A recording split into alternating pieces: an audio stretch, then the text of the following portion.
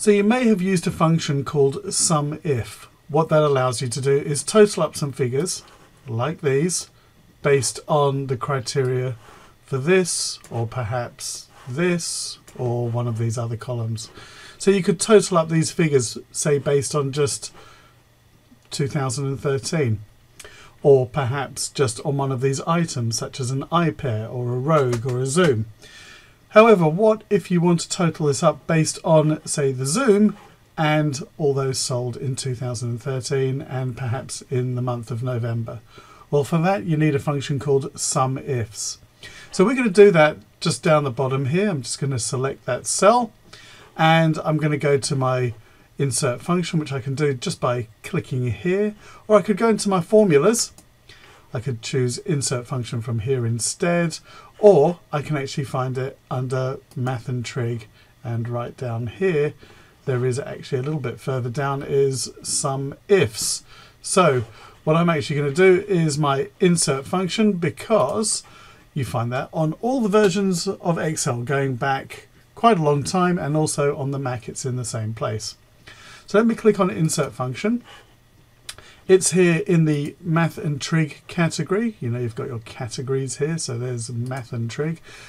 It's right down here. If you can't remember categories, you can just simply type in SUMIF, or if I do that, you'll actually see it comes up with all of those options and the related ones. So I'm just going to click on that and click on OK. Now my sum range is actually the figures here. So I'm just going to highlight those. The criteria range, the first one, I'm going to base this on the year. I'm just going to highlight that. Now it has to be kind of the same amount of rows for this. You can't have a mismatch of, you know, like more rows here than here. So just watch that. The criteria, well, I want for 2013. And you can see it's already giving me an answer here, 14,350. You could make it greater than if you wanted to, and you'll see it's coming up with 8,900. The reason why it's changed a bit is because the greater than is not taking into account 2013. So if I wanted greater than and equal to, I would have to do that. So that would include 2013, and you can see the value has actually gone up there. You can't do equals and greater, doesn't quite work. You can have less than, so you can use this for numbers. So less than would be that, and less than and equals to would be that. You can have it as not equals to by just doing that, and in this case it would just be 2014. However, I am just going to have 2013. You don't have to worry about typing in the quotes. You sort of put it in there for you, so it does that automatically. The criteria range, the second bit of criteria, and by the way, I can have up to 127 different bits of criteria. That would be quite a bit, but I'm sure there's someone out there who would find use for that. And you'll see that as I click in each of these boxes, it adds another one underneath. So let's look at the item here. I'm just going to highlight that, and again it's going to be the same amount of rows, and the criteria for that, I'm going to put in the Rogue. It's not case sensitive, but you do have to type it correctly. I did a little typo there.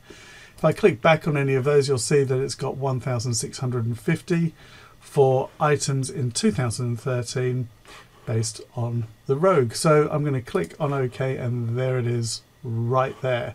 So I'm doing a quick look at this and I'm thinking to myself, is this actually correct? So I can see the cells here. It's not too much data. So, you know, if you highlight here, down in the bottom, it's got a sum of 1,650. That's not too bad. But I could also, if I needed to, I could hold down the control and select another cell. But actually, that's all the ones I need to check against. And you can see that matches that identically. If it would have been something like the iPair, I could have highlighted that and that. And you can see it's adding those up in the corner. Just a useful check as you're getting to know a function. So that is the SUMIFS function.